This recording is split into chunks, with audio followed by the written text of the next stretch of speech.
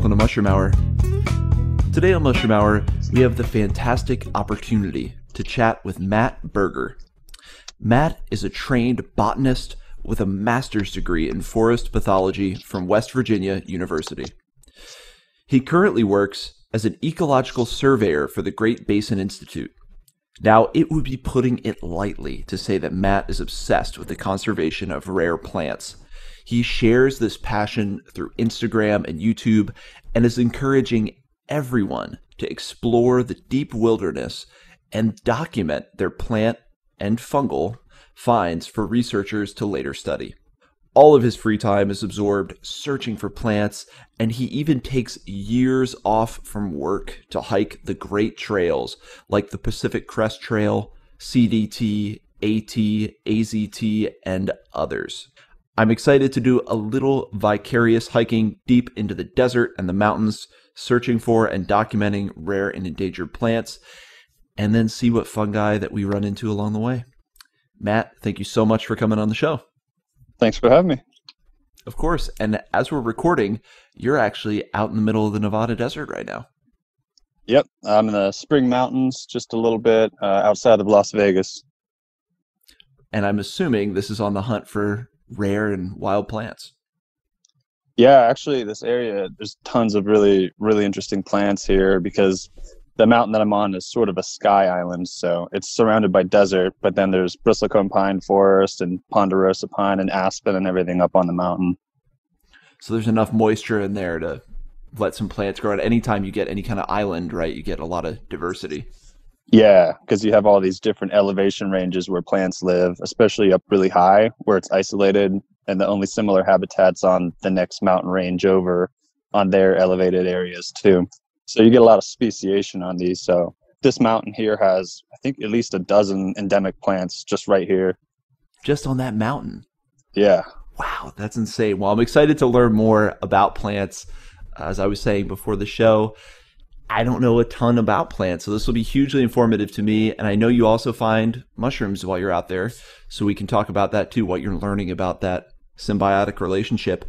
But where I always like to start is with a brief origin story of you, of Matt. You know, a little bit of how you found yourself in love with trees and plants and nature and mushrooms, you know, whether it was something in your family, someone who influenced you, whether it was something through education or just some other synchronicity through your course of your life that brought you here. How did you become the plantophile that you are now? Well, I'm from Ohio. I'm from around Cincinnati, Ohio. And my dad's always been really interested in science, kind of in general, not particularly plants or anything, but we go on camping trips a lot as kids. And I was obsessed with the crocodile hunter growing up. So I'd be catching snakes and lizards and things like that. Nice. But I got really interested in insects when I was very young. And so I would collect them. I had all these field guides to identify them. And then I was in Boy Scouts as well. And we go out hiking all around Ohio and Kentucky and Indiana. And I would see all these cool bugs on plants, you know, feeding on them, or, you know, like milkweeds, monarchs feed on the leaves. So I collected seeds from the milkweed and from all these other native plants I saw, and then tried to grow them to make the insects come to my yard. So the plants were really like a workaround to see insects. But then when I started growing them, I got really interested in them.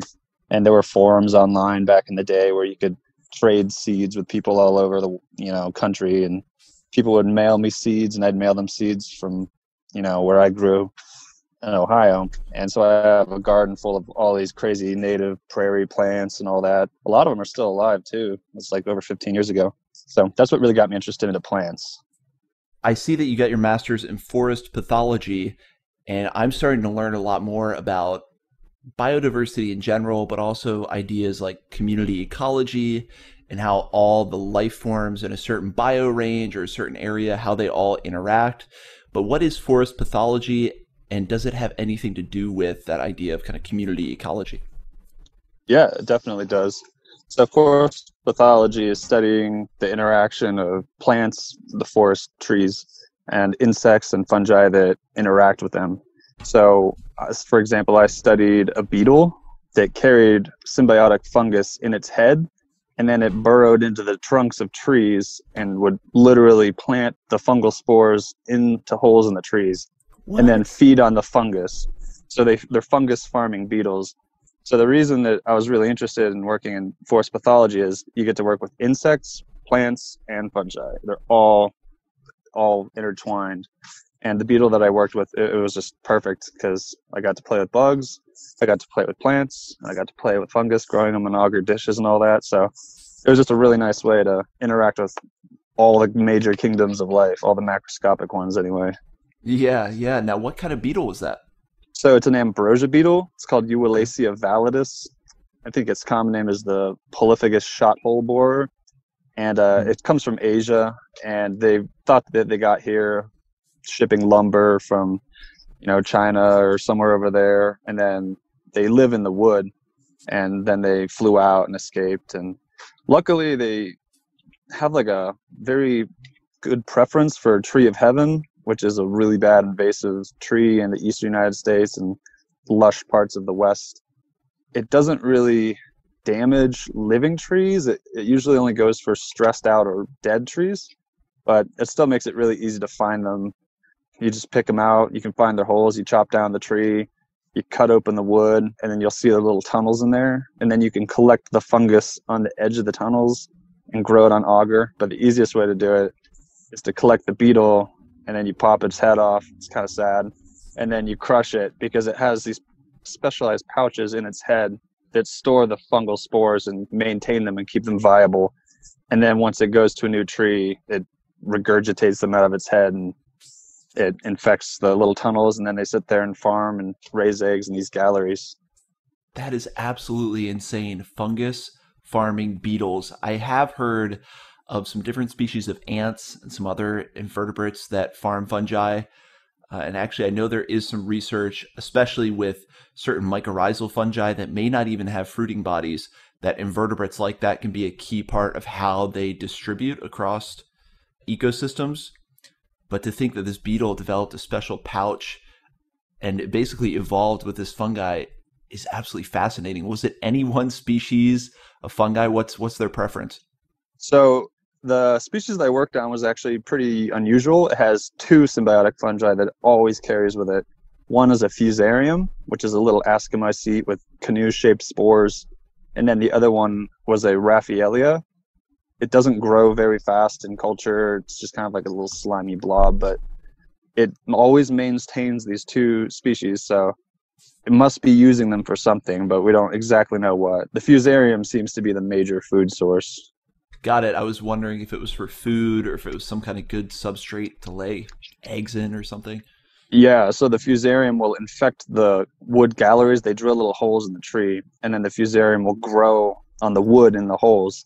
And then the beetle just walks along and eats the fungus that grows like right on the edge.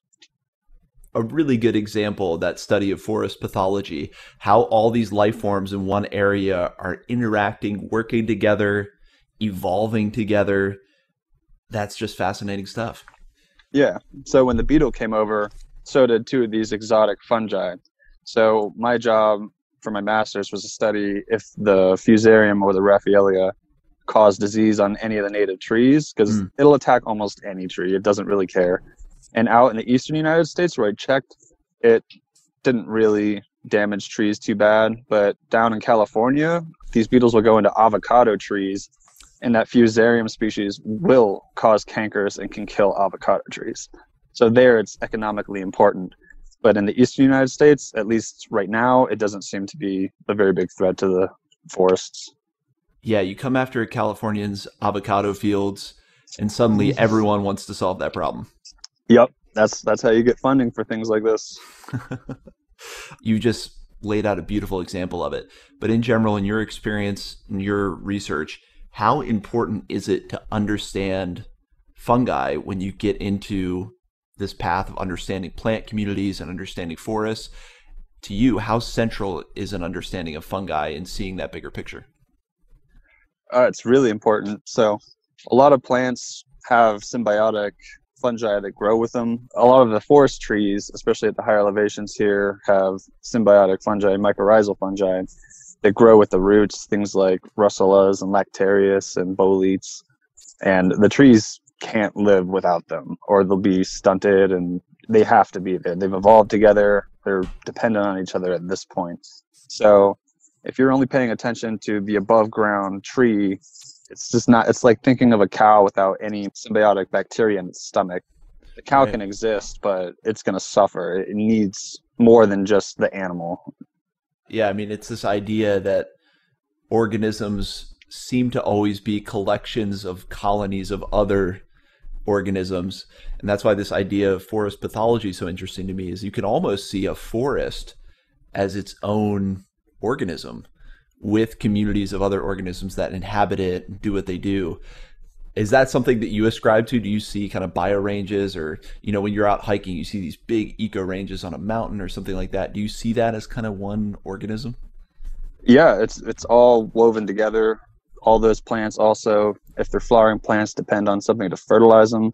So you can add insects to the mix usually, or birds if it's pollinated by hummingbirds. Right. So these things don't exist on their own by themselves. They need the whole community to successfully reproduce and exist. And now, in your experience in academia, is that well known when you're studying botany or forest pathology? Is there a lot of crosstalk or overlap between mycology and other studies? Is that pretty well known now that you can't separate these things as much as maybe we did at one time? Yeah, definitely. People are learning more and more about how things are all related. It was just a couple of years ago, I think, that people realized that lichens have a basidiomycete symbiont almost always. And no one ever checked. No one ever knew that. Almost every single lichen species on Earth has a yeast, a basidiomycete yeast symbiont with it. So people are looking for, interactions between microbes, especially now that we have better ways to detect them with molecular technology. So people are looking, you're finding symbionts in leaves of plants. You plate out a leaf and then you get this symbiont that grows in the leaves. So we're learning more and more and more that the world is just completely intertwined with other species. Nothing really exists on its own. Nothing exists on its own. That's definitely what I've been seeing more and more as I speak with people about biodiversity and educate myself. Because I was so into mushrooms and I love foraging, and that's kind of my obsession. But inevitably, you have to learn about plants and trees. Obviously, on the fundamental level of foraging, you need to know what trees you're looking at to find the mushrooms you want. But then you also need to learn about bacteria. You might need to learn about insects that are actually distributing the spores of certain fungi. So you can't get away from how interconnected everything is. Now, plants specifically, I'm a big fan of a book called The Overstory. I don't know if you've read that book, but it talks about this idea of plant intelligence and how we're still discovering ways that plants interact, most specifically with humans. Is there any amazing facts or anything you could tell us about maybe the evolutionary history of plants in the context of humans, how we may have co-evolved in certain ways together? Or are there any specific chemicals or anything like that that interacts with human biology? Because we're talking about some of the interactions between other players, but is there any interaction that plants have with humans on some biological level or maybe an evolutionary level? One thing that I think is really, really interesting is the thought of, we have all these domesticated plants. Humans spent 10,000 years getting this plant to grow big and make a lot of food for people. But you could also look at it from plants' point of view. Think of wheat. Wheat is now one of the most successful living plants in the world. It grows all over the place.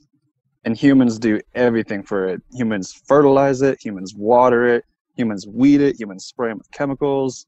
So you could think of wheat as almost domesticating humans, because it's going out, living its life, and people are breaking their backs, tearing up the land, manufacturing chemicals just to keep these things alive. I like that plants have actually domesticated humans. That's fantastic.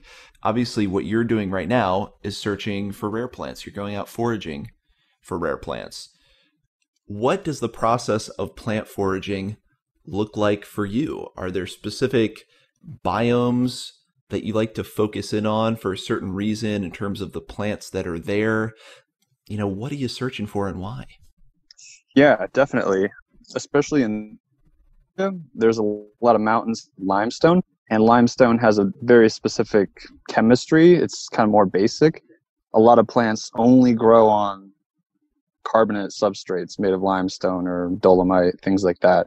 So you can look for, and you can see, like I'm looking out the window right now and I can see gray limestone rocks. And so you can go up there and you'll find plants there that you can't find on, say, granite or sandstone, even if it grows right next to it. You can find a spot where both rocks are, and then you walk over onto the limestone and you get a whole different set of species. So there's a lot of microhabitats too that you can go and search for plants. Cliffs, I don't really know why. It's kind of a rarefied habitat. So cliffs are a great place to look for rare, unusual plants. If you look on the north-facing side of a steep cliff, it's shaded for more of the day, so it's cooler. So you can find plants there that would grow either at a higher altitude or at a higher latitude. And sometimes that can mean little relictual areas where plants can persist that were there during the Ice Age that may have been more widespread and now are restricted to this tiny little pocket. And lots of times those plants are rare because the habitat either no longer exists or because it's moved farther north. Right. So you primarily then stick to, it sounds like, deserts and mountains. Would you say that's the most expertise you have in terms of examining plants, maybe some of their evolutionary history, and searching for them in the wild, or kind of those biomes, desert, mountains, and the microclimates in there?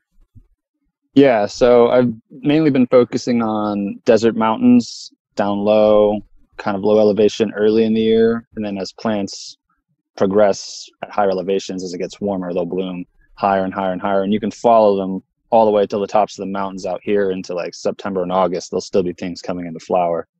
At other times of the year, I'll be down in different parts of California or Southern California. Things start blooming really early down in like San Diego County. And so I'll go down there to Anza Borrego Desert, and you can see lots of things blooming in late January and February. So I just kind of follow the seasons wherever the plants are. But yeah, for the most part, I'm really fascinated with desert mountains and high mountains, Sierra Nevada, Klamath Range, anywhere where there's a lot of like exposed bedrock. Unusual plants seem to like that.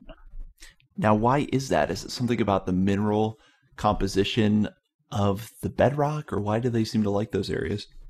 It's a pretty harsh habitat to grow on because it doesn't drain very well. So plants there usually grow in cracks, and it's not a super common habitat elsewhere. Like if you're just down in the valley, it's kind of all the same everywhere.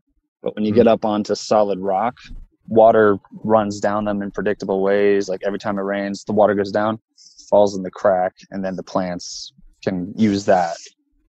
So it may be a harsh climate, but it's almost easier to know where to look because there's only certain places in that climate where they can grow. Exactly. Yeah. When you find open rock outcrops, and you can do it by satellite, and you can do this anywhere. It doesn't have to be in mountains. Anywhere where there's exposed rock where the trees aren't around them, there'll be different plants growing there. So it's actually really fun to just sit there on, Google Maps and look around on satellite and be like, oh, I can see a rocky outcrop here. And then you drop a little pin, and then you find your way over there, and lots of times there'll be unusual things growing in those openings. Whoa, that's really interesting. Now, can you learn anything about the geographical history of a place, or do you start to get a picture how certain geographies came together or how climates changed over millennia, that kind of thing? Does any of that go hand in hand with the research and search for rare plants? Yeah, definitely. So you can look on geologic maps and try and find limestone outcrops if you're not familiar with what the rock just looks at when you're driving by. And you can be like, oh, okay, limestone grows here. So I know this plant will be there or could be there, versus just picking at random somewhere within the range map if you were looking in the book, say. And it's interesting to try and learn what the formation they're growing on is.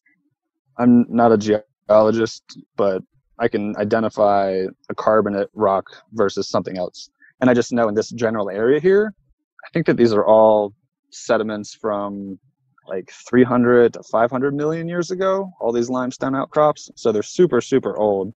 And you can find fossils in them sometimes too. There'll be little corals or brachiopods and things like that. Why do you love rare plants, or why do you search these specific biomes for rare plants? What's the fascination there for you? It's like a treasure hunt. I don't really, it's just really exciting to look something up online or in a book and then be like, whoa, almost nobody has seen this plant. Nobody's gone and looked for it. A really good example, about 2 weeks ago, my girlfriend and I went into the Quinn Canyon range in southern Nevada, just north of here, a very remote mountain range. And there's a plant there called Lewisia maguiri. It's like a little succulent. It's in the same family as miner's lettuce.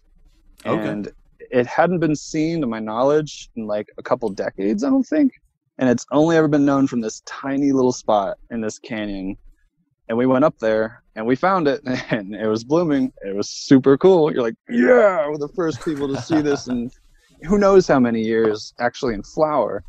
And then we came back to where I am now in the Spring Mountains and went hiking around, and we found the same plant, the same species growing right over here. It had never been seen in this area ever before. And it's just because no one ever looked for it. No one ever thought that it could be here. We just went to the exact same habitat.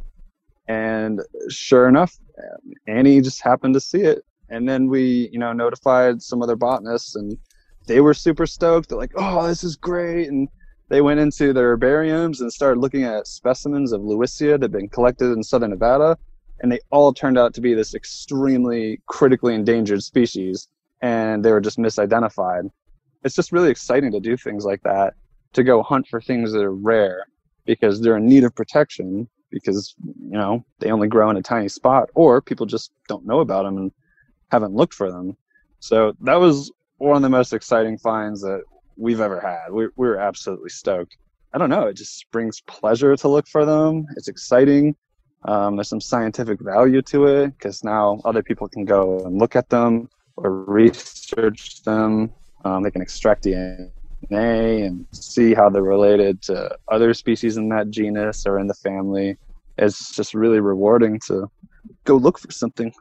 Well, it's the same thing with mushrooms. And I think a lot of people who hunt mushrooms have those exact same feelings of, I just want to go out and see what's out there. It's funny because I always ascribed that to mycology being this newer science. So there's less data, less people have gone out to attempt to find mushrooms. So there's still like this vast unknown. And that's really true for mycology. It's amazing to hear that's still the case with plants in some ways. There's still huge untapped frontiers of discovering plants. I always associate that with mushrooms. You go out in the wild and there's this huge unknown universe of life forms in kingdom fungi.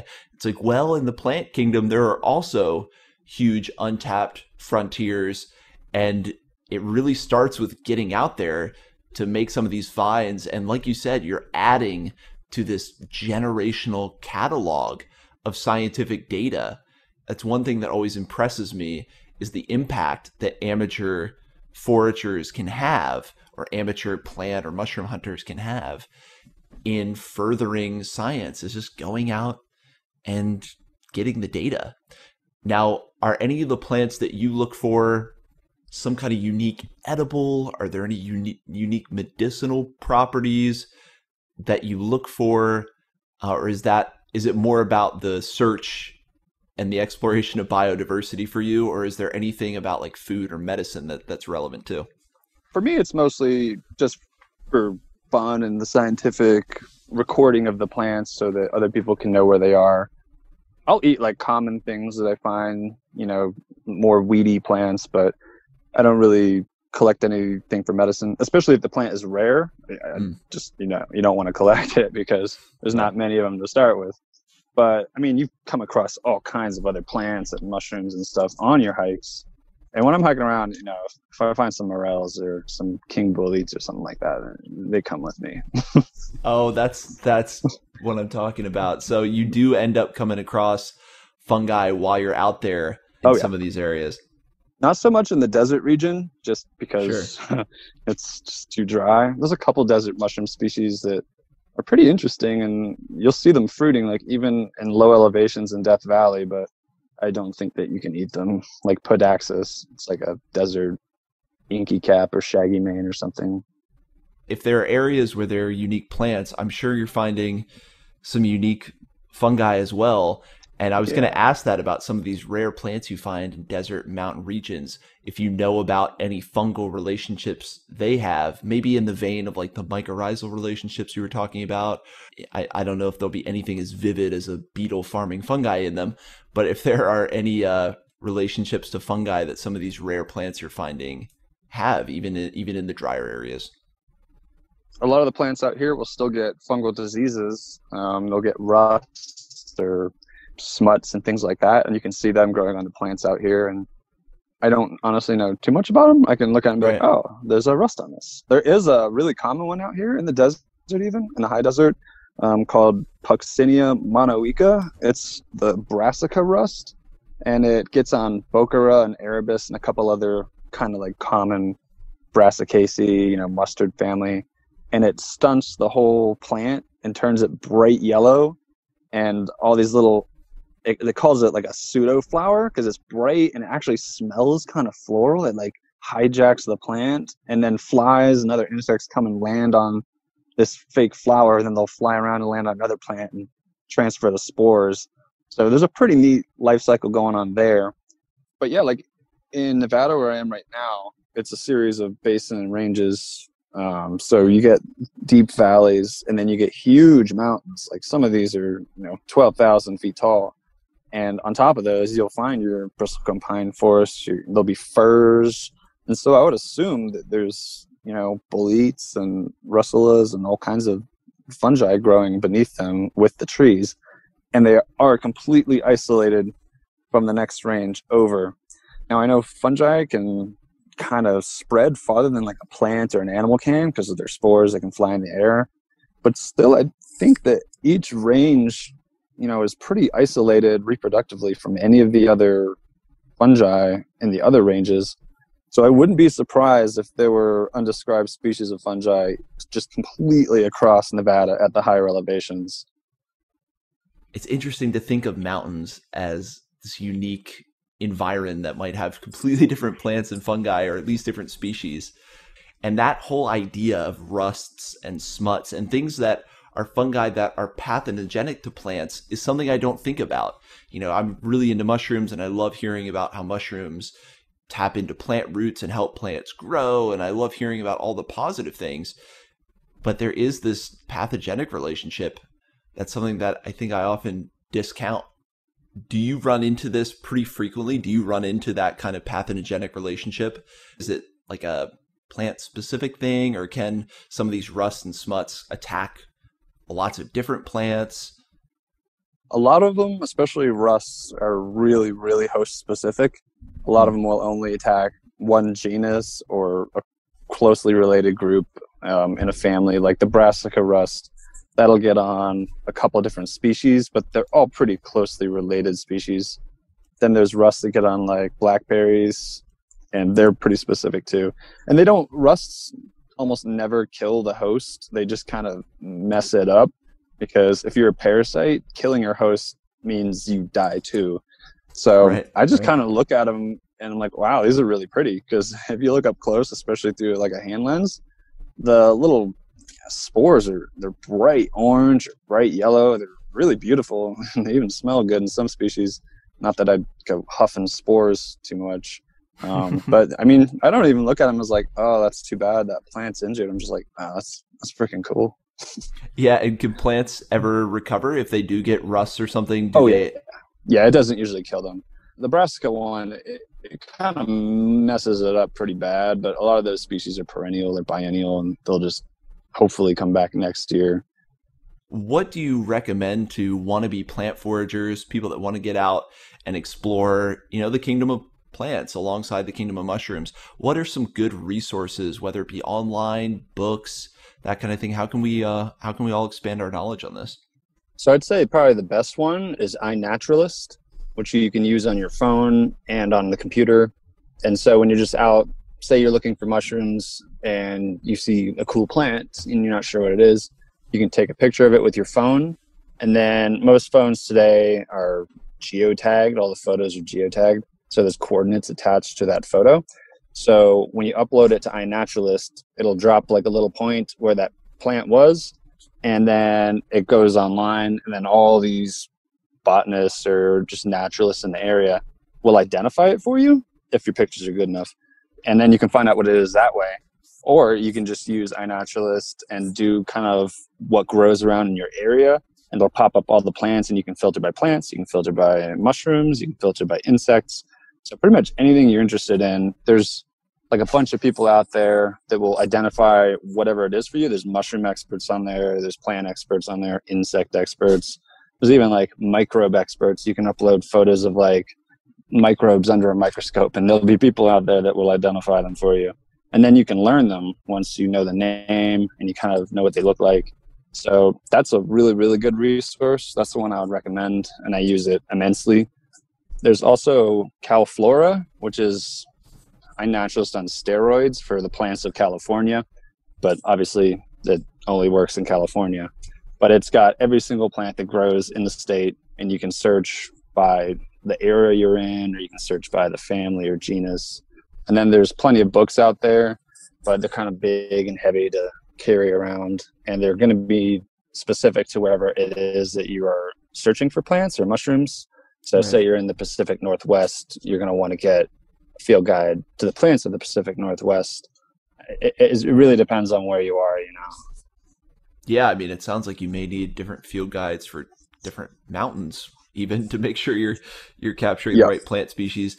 You brought up iNaturalist. That's something that keeps getting told to me by different guests, that iNaturalist has become really the most useful tool, like for widespread citizen scientist access to examining biodiversity. iNaturalist sounds like it's one of the most important tools in the toolkit at this point.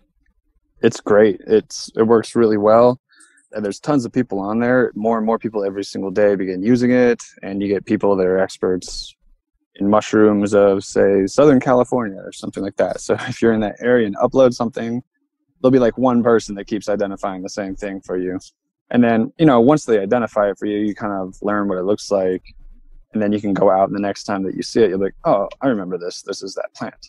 And another really nice thing about it is when you use the desktop version, like you're just on your computer, you can search everything that you've ever seen by, say, I want to look at every plant in the rose family that I've ever taken a picture of. I can just type in Rosaceae, the family for rose, and it'll show up every single plant observation that I've ever had that is in the rose family, whether or not I even specified it, because iNaturalist has a big database and it just knows what plant or what fungus is in what family, subfamily, what tribe.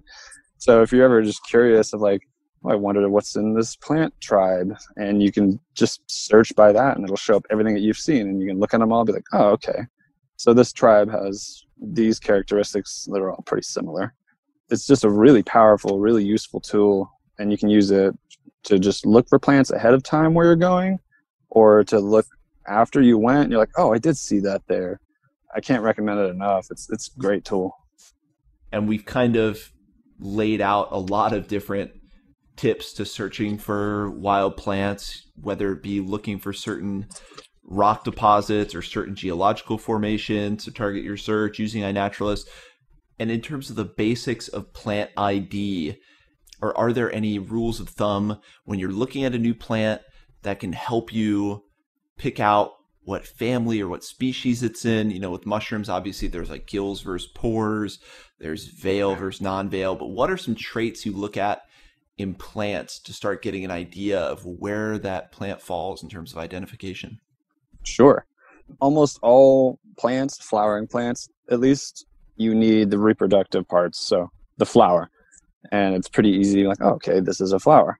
And the number of petals are often important, whether the petals are all united into like a tube. Think of like a honeysuckle or something like that, where the flower is kind of tube shaped. That's different than, say, like a rose, where each petal is, you could pluck it off without damaging any of the other petals. the size, if it's a shrub. Some plants are like all shrubs, some are all herbs, some are annuals, which means that, they grow for a couple of months and then die and just down. The number of stamens, the number of pistils, whether the ovary is above or below the petals can be important. Leaves being opposite or alternate can be important.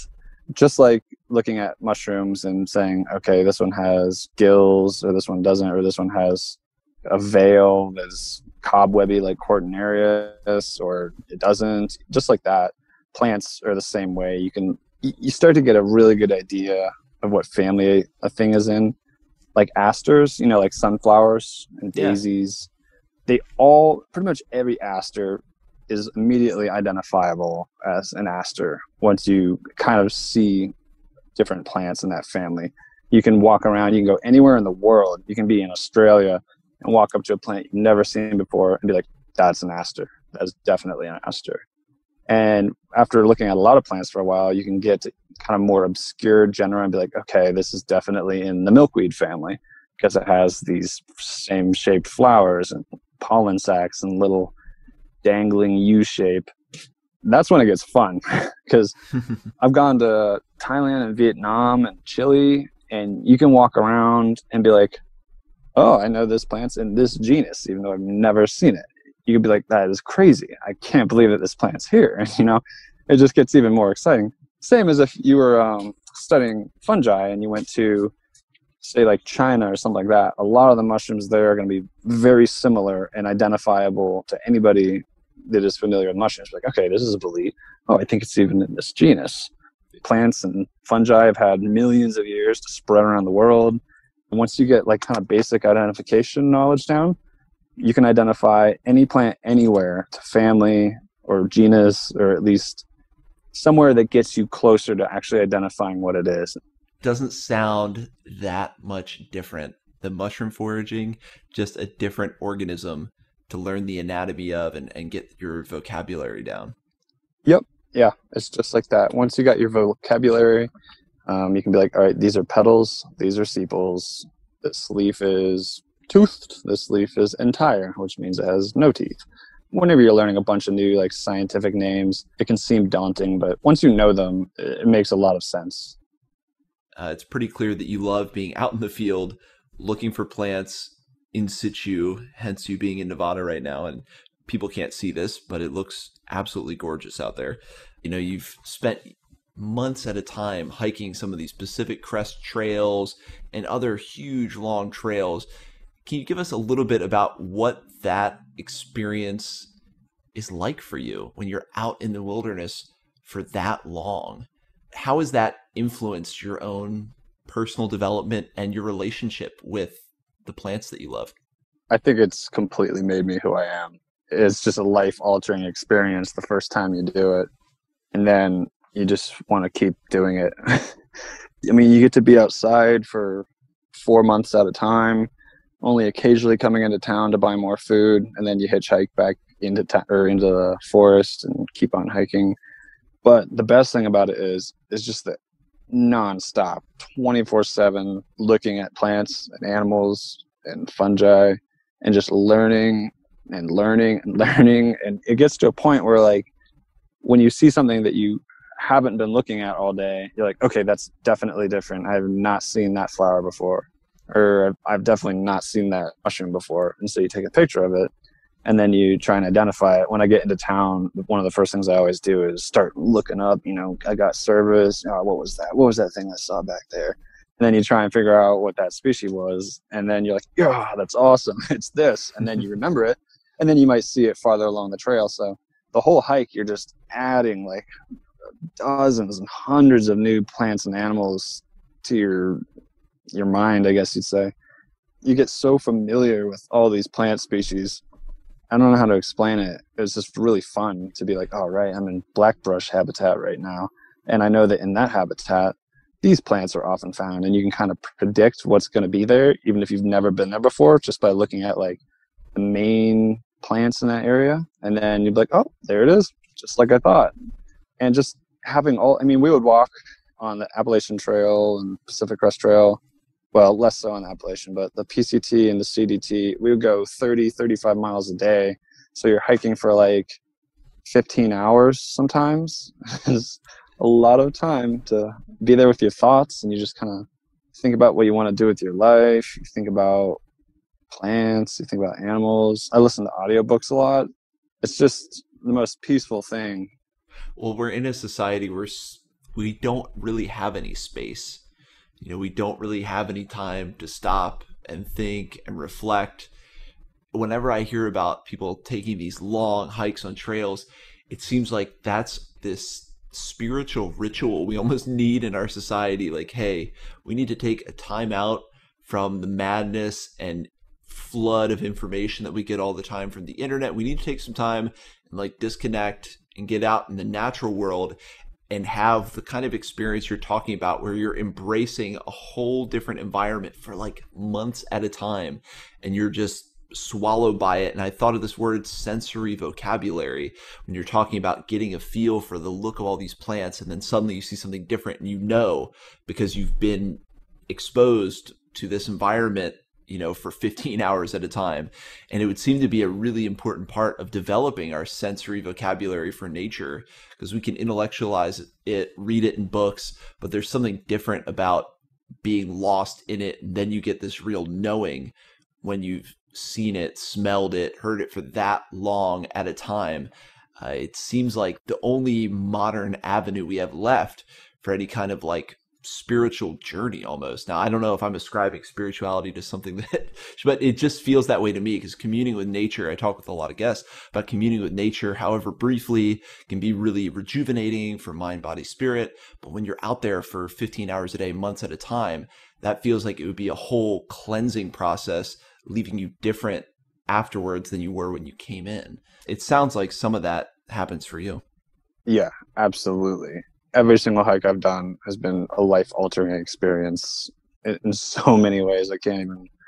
You realize you can live with so little because everything that you need to exist is on your back and you're just carrying it with you. After the PCT, the first time I did it, I got home and I got rid of everything that I could. I just moved like the year before into North Carolina, and I bought a couch and bed and all this furniture and stuff, and I was just like, I don't actually need any of this. So I downsized enormously. I got super fascinated by plants while I was hiking on that trail, especially Western plants, because I'm from the East Coast. I know the Appalachian Mountains well, but out there I just became obsessed with Western plants, and then I've been studying them ever since, like 2014. Also, like, you're out there hiking with friends that you make along the way. When I did the PCT the first time, I went all alone, but there's hundreds of other people out there, but started the trail by myself. And then you meet friends along the way that you just click with, and then you kind of become like a family. You call it a trail family. And then you're just hiking with these people, day in, day out, laughing and giggling and suffering when there's a storm or it's snowing or it's cold or you're being destroyed by mosquitoes, and you just commiserate. It's just a potent experience. Yeah, it's like finding your tribe while you're out there. Yeah. And I had a question about that, about the community you develop when you're out on the trail, because I follow a couple people on social media that are really big into, long trail hikes, and it just seems like such a tight-knit community.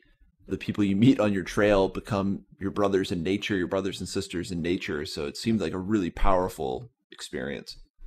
I got to say, every time I've ever gone on one of these hikes, you get this thing called post-trail depression because you're just so amped every day. You hike so far every day, your body gets so much exercise, you're flooded with endorphins, and then you come back and then you just sit there and all your friends are gone because, they live in Canada or the other side of the country and they're not with you anymore. And you were used to talking to them every day and just laughing with them, and now you're just alone and you're not exercising. And most people get into a slump that they call the post-trail depression. Then all you can do is think about is hiking the next trail. So that's why I keep doing them. It informs a life where suddenly all you can do is go hike on trails because that's the only thing that's worth it anymore.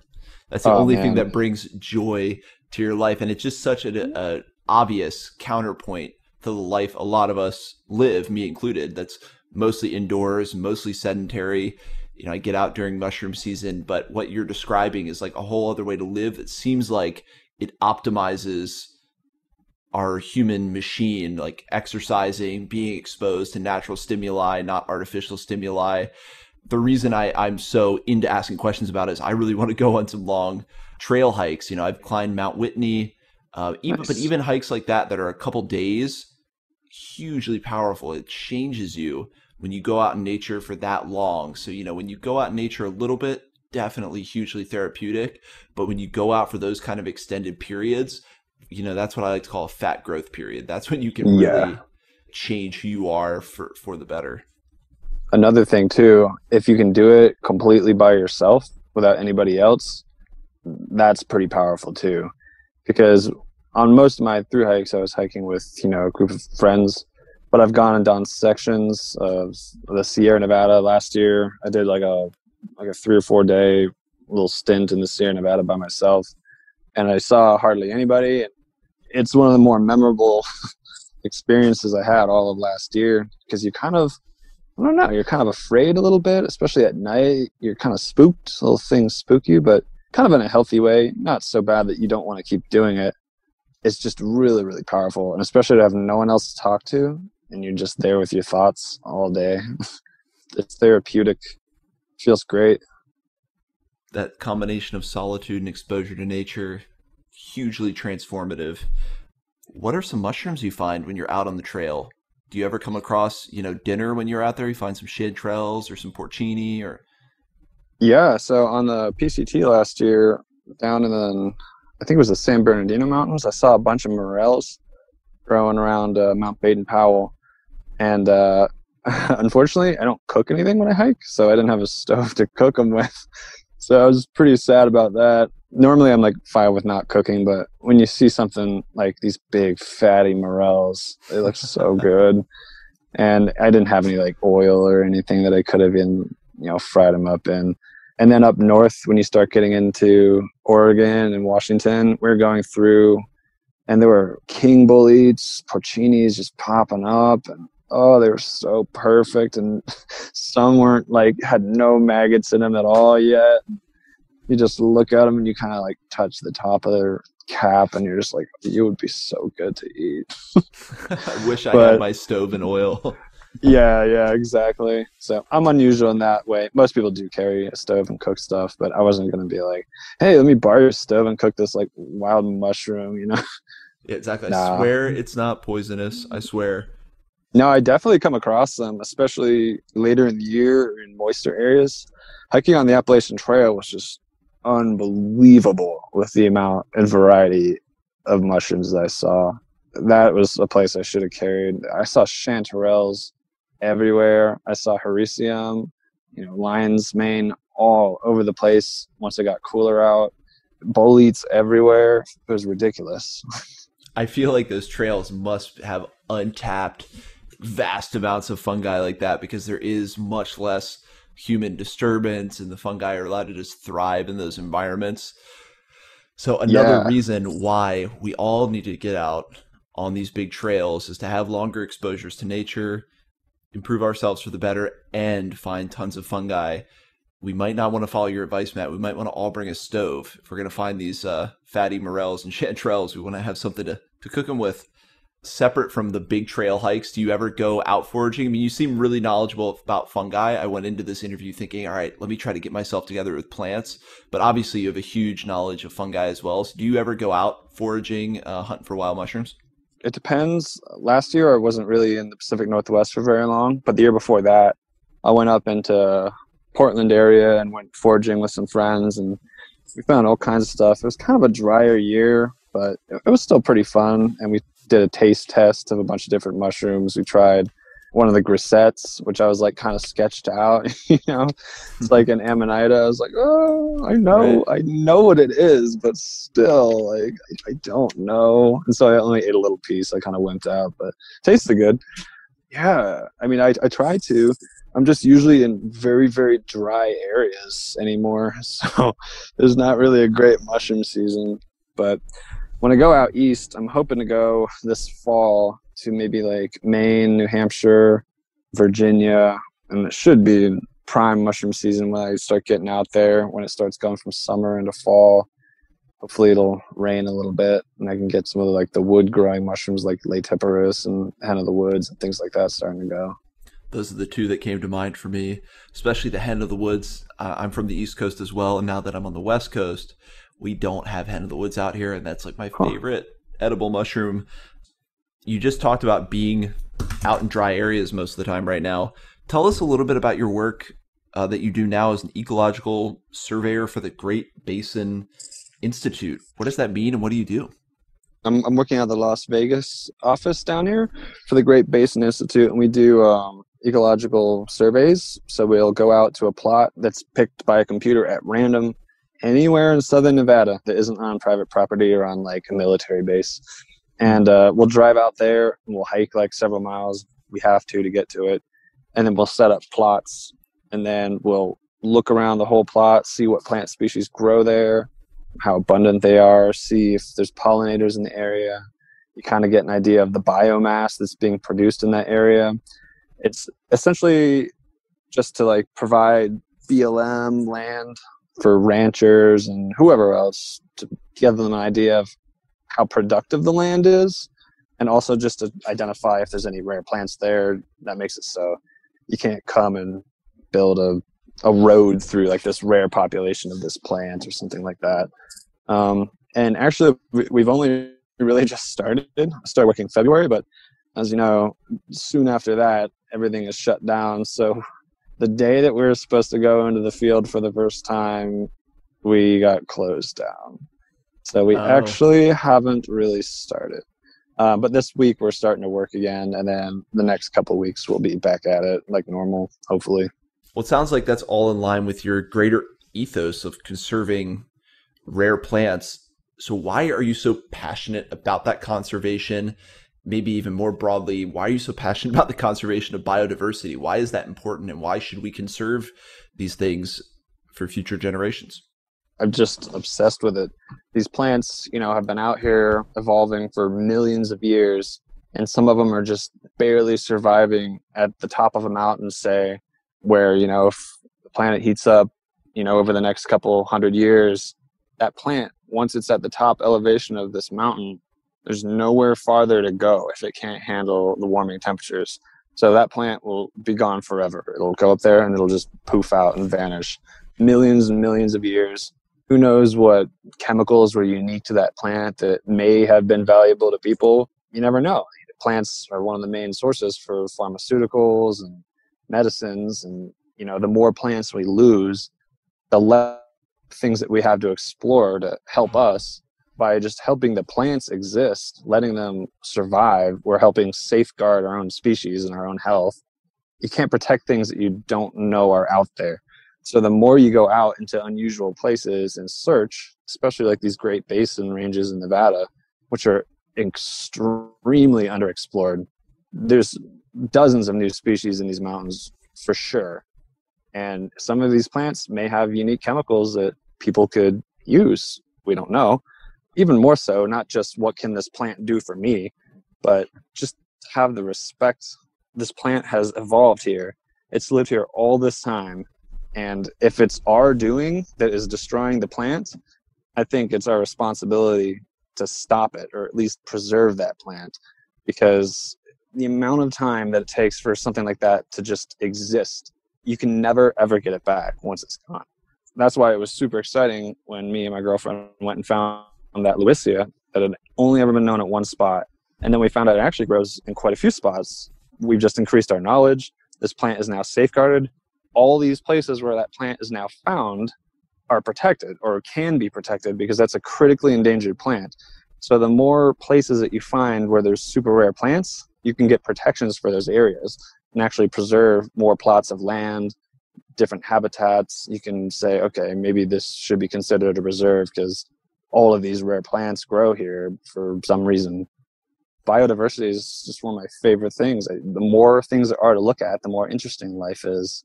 With each plant, that plant had a pollinator, that plant had mycorrhizal fungi, that plant had bacteria, all these things that interacted with it.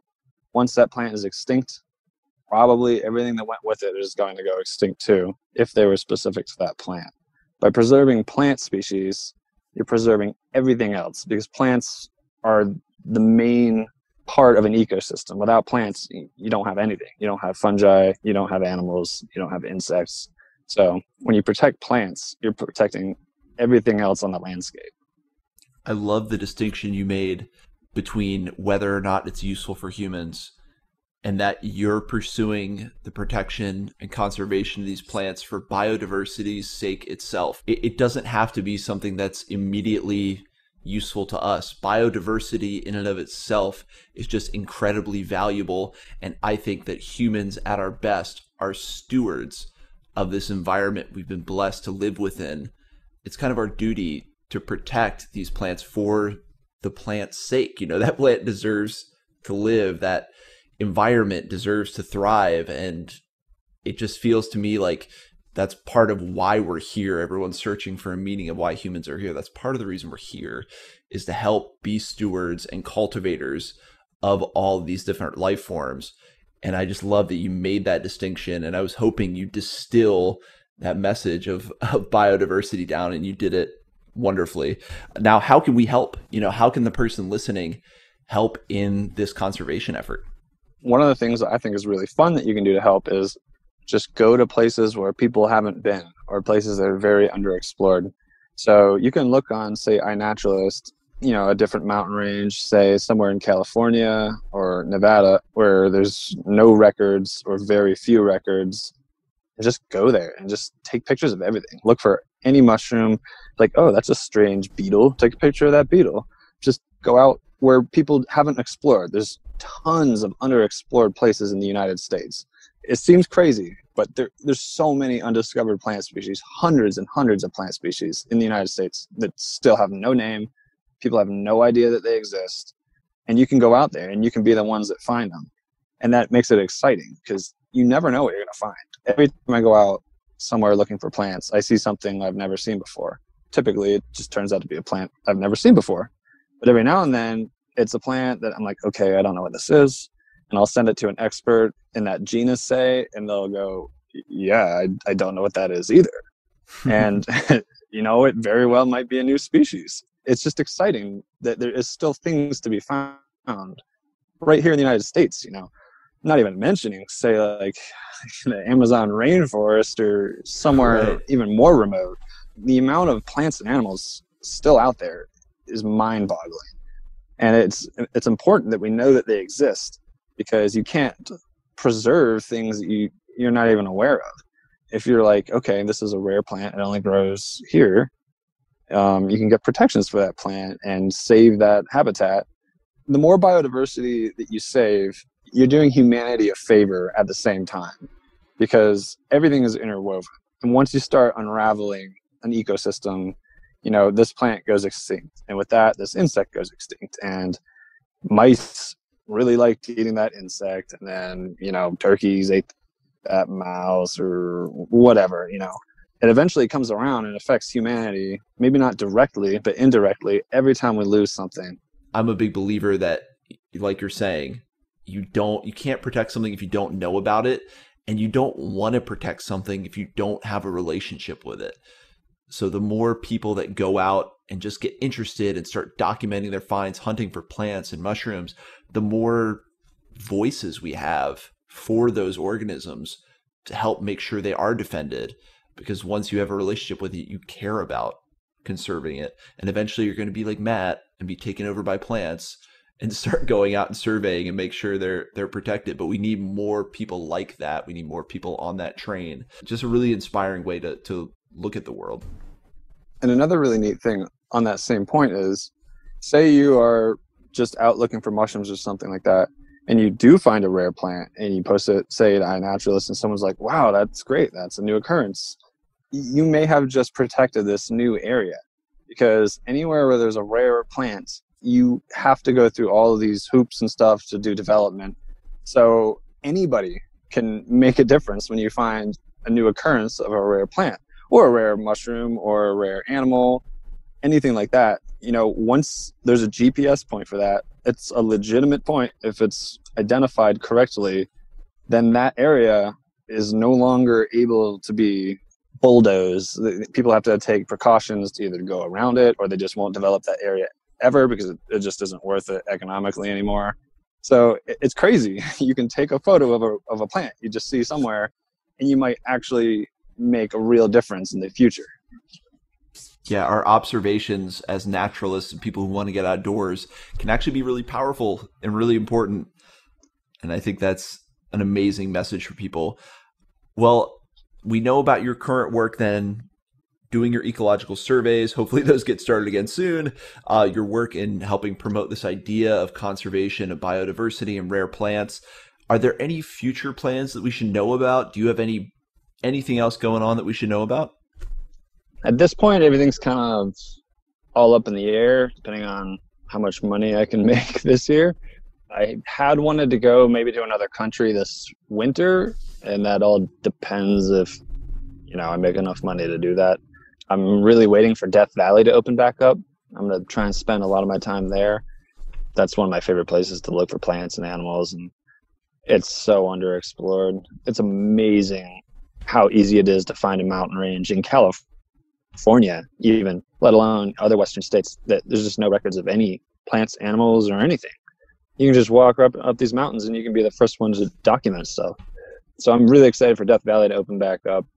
But other than that, I'll probably just be looking around the Eastern Sierra / Southern Nevada, kind of where that all intersect, until things start opening up and I can really be moving around a lot more. So that great work of documenting biodiversity to enable future conservation, that's probably the work that is never going to end, a multi-generational work, to say the least. And you just mentioned Death Valley is an underexplored area. Are some of the most underexplored areas out in the Western United States? Are there any other areas in particular that stand out to you as like, wow, that's underexplored and has huge potential for plant, animal, and fungi species? There's actually a lot of places in California. The Modoc Plateau, which is in like the far northeastern part of California, has some pretty interesting things, and I don't think it's been explored too well there. It's kind of on the verge of high desert and sort of alpine habitat at the high mountains there. I gotta imagine parts of Canada are just completely underexplored. There's mountain ranges there, big limestone mountain ranges that I fantasize about getting to, but it's just so hard to get to them, and that's why nobody's been in there. But when you go to places that are hard to get to, that's where plants that have never been seen are, Just giving everyone their marching orders, and they're thinking of new places to hike or new places to explore. Come on, citizen scientists, let's get some of these underexplored areas mapped out. And is there anything else you want to mention? Any other topics? Any other mind-blowing facts about certain plants or certain plant, fungi, insect relationships like that beetle? Anything else you want to leave us with? I guess a really interesting thing is you got to think of plant distributions in kind of a deep history perspective, because all these mountain ranges out here and in California, plants that you find now at the very tops of the mountains during the Ice Age, 10,000, 20,000 years ago, they all existed, the same species, but at really, really low elevations. So whenever you go to an area where there's mountain ranges, you can find plants that were picked by rodents, pack rats, that have put them in caves, and you can go into these little caves and stuff, and you'll see these huge, nasty piles of, it's poop and pee all mixed together, and it hardens into this gross substance. But you can find things like bristlecone pine needles and stuff growing at 5,000 feet in elevation, and you can carbon date these nests, and some of them are over 50,000 years old. It's wow. About the limit of carbon dating. But you can see that plants, as climates change, they just go up and down in elevation where they can, and they go up and down in latitude where they can. So nothing's in the same place for very long. These ecosystems are all always fluxing. It just seems like they're steady just because humans don't live very long. But over thousands of years, the ranges of plants are going up and down and all over the place. So when you think about that, you can kind of target areas where you think a plant during the Ice Age may have been able to get to, and that's often north-facing slopes. So you think about like deep time when you're looking for places to look for weird, unusual plants. And it's just really satisfying to do. And then like go up there and you'll find a plant that is now found like 300 miles north in Oregon or something like that. Oh, it's just so satisfying. And you're looking back in time. We often talk about getting yourself in the viewpoint of a mushroom to understand its habitat and where it wants to live. And it sounds like you're doing the same thing with plants, and understand how adaptive and dynamic these plant populations really are. Thank you for dropping that on us, or giving us that perspective. I will move to a couple of our final thoughts that I like to ask everybody. I guess I'm going to ask this as a two-parter for you. Usually I ask people a mushroom they love and why we should know about it. So I'll ask you that same question. What is a mushroom that you love and why should we know about it? And then my second parter will be the same question for a plant you love and why we should know about it. So I'll start with the fungus first. There's a fungus that infects cicadas called Mesospora, and it takes over the body of cicadas. And there's a couple different species. There's one that infects the periodical cicadas that occur in the eastern United States, the ones that come out every 17 or 13 years, depending on the brood. And then there's one that kind of occurs in the southwestern United States called Mesospora platypediae, and that infects a cicada called the wingbanger cicada. And these fungi, they kill the cicada over time, but they infect the cicadas once they emerge as adults, and they start producing all these weird chemicals. And it's really interesting. Mesospora platypediae produces psilocybin, and it's thought that the mushroom or the fungus is affecting the cicada's behavior with the psilocybin, not too unlike it would affect a human. It does something to their nervous system and it makes them behave differently. They'll often just start mating with any other cicada nearby, male or female. They have no preference anymore. They just walk around, and that means they spread the spores to as many cicadas as possible. So this fungus is hijacking the cicada's behavior to help spread itself. And the fungus, it makes the butt of the cicada fall off, and there's just this big, massive plug of spores just exposed, and the cicada just walks around like there's nothing wrong with it at all, trying to mate with all the other cicadas and just tapping their butts together and put spores on each other. And it's just really crazy to think that, you know, insects get affected by psychogenic chemicals just like mammals do. And it uses it against the cicada's own will, makes it, you know, help spread the fungus. That's insane. Wow. Thank you for sharing that one. I had never heard of that. And that is like cordyceps on the next level, like taking over the insect's brain and making it trip out and try to have sex with everything and spread its spores around. That is wild. Yeah, it's super cool. The cicadas that were used in the study that found that out, I collected during the Continental Divide Trail hike. I just caught them, and I was like, I knew my advisor was interested in Mesospora, and I was like, hey, I've got these cicadas I found. And he's like, oh yeah, mail them to me. So I overnight shipped them to him, and then he did all these like studies on them, and man, they just found out so many interesting things about it. So it was just cool to incredible. Be like, it was amazing to be like a tiny little part of it, just on the exploring side. I'm like, that's what I want to do. I want to find things, and then other people can research them hardcore. It's just amazing that that was completely unknown. There's just secrets hidden everywhere in nature, and we're, you know, just starting to find more and more things out. Yeah, we just need more and more people out in the woods. And then what is the plant that we should know about and why? And that's going to be a pretty hard act to follow. Oh man, I guess I'll pick sort of a group of related species called Claytonia. Same genus as miner's lettuce, common plant, you know, that's foraged out west, tastes pretty good. But this one has a small little tuber under the ground, and it only has 2 leaves typically. It's a plant that is kind of radiated into a bunch of different species, kind of in Southern California and the Great Basin. They just grow in super, super isolated populations. For example, there's one here, Claytonia panamentensis, that grows in the Spring Mountains. And then the same species is found over in Death Valley, about 100 miles away, only in the Panamints. So there's kind of a really weird disjunction there. And you just got to think, how on earth did seeds from Claytonia panamentensis get from the Panamint Range to the Spring Mountain Range, or vice versa? Right. Or was it once abundant everywhere during the Ice Age when that plant could grow at lower elevations? And then, these are the two relic populations that now remain. Plants like that tell a story because they're there. They got there somehow, whether a bird happened to fly 100 miles, with undigested seeds in its stomach and then crapped them out, on a different mountain range. And it was just the right spot and they started growing. Things like that, like plant distributions, just blow my mind. How did it get that way? There's a story. I found a couple this year and it was super exciting. I screamed in the air and things like that. Of course, as one does.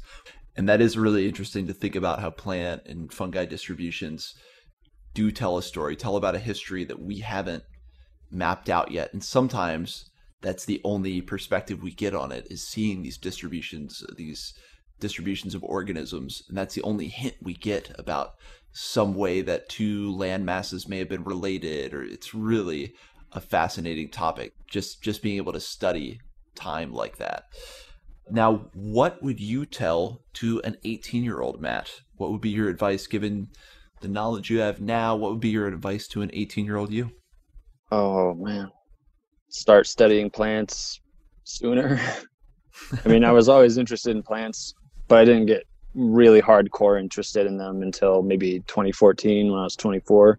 I just kind of, knew the common names of the plants around me. And then once I came out west, I became obsessed. And that's when you start buying like keys and books, so you can key plants out. And the more time that goes by, the more plants you learn, the more mushrooms you learn. Just would have been nice to have a 6-year head start, I guess. Yeah, there's always that question of, if you tell yourself something at 18 years old, would it change where I'm at now? And I like where I'm at now. But I often think, exactly. I often think the same thing about mushroom hunting. It's like, man, if I could have started this at like 3 years old, that would have been fantastic. So maybe the earlier you start looking at these organisms, the more you start studying biodiversity, the better, the earlier you go. And then this is another massive question. What is the lasting impact that you hope to make with your work in plant conservation and exploring biodiversity in underexplored areas? What is the lasting impact you hope to make with that work? Oh, I really hope to have just an unbelievable multitude of plant observations that people can go to decades from now and be like, wow, he really did see this plant here. For example, when I'm researching plants, lots of times I'll get the point from somebody, from the 1930s. A lot of people in the Death Valley area were botanizing a lot in the 1930s for some reason. So it's fun to go to this person's point where they said that they saw this plant 70, 80 years before you went there. And then sure enough, it's right there. They were right. They found it. And it's just amazing that, like, even after you're long dead and gone, all of this information that you collected is still useful and viable. So I'm just hoping to go around and find a lot of plant points and help other people get to them. Like, I love it when people are like, oh, this is a really cool plant. Can you show me where that is? And I usually won't tell them exactly where it is, just to protect it, because you don't strangers on the internet. You don't want them collecting it or selling them online or, things like that. But I'll give them a hint on how to find it. And another thing I really want to do someday is to hopefully describe a new plant species. That's part of the goal. That's one of the driving forces, to find something new. They're out there. There's new plants all over the place, and you just got to get to that spot where no one's ever been before, or nobody paid attention to plants when they were there, and then be like, that looks interesting. And then you show it to the experts in that genus, and hopefully maybe you can find something new. That's a worthy legacy of a lifetime of exploring and observations and cataloging your finds. That record is the legacy itself that continues on for generations and generations, and who knows what people are going to glean from that massive amount of data that you've been able to contribute. That is indeed a worthy legacy. Well, Matt, thank you so much for taking the time, while you're out in the field, taking the time out to speak with us, teach me about plants, teach the listeners about plants, drop some amazing information about mushrooms and fungi while you were at it. Thank you for being a part of the Mushroom Hour. Thanks so much. It's been awesome. I can talk about plants forever.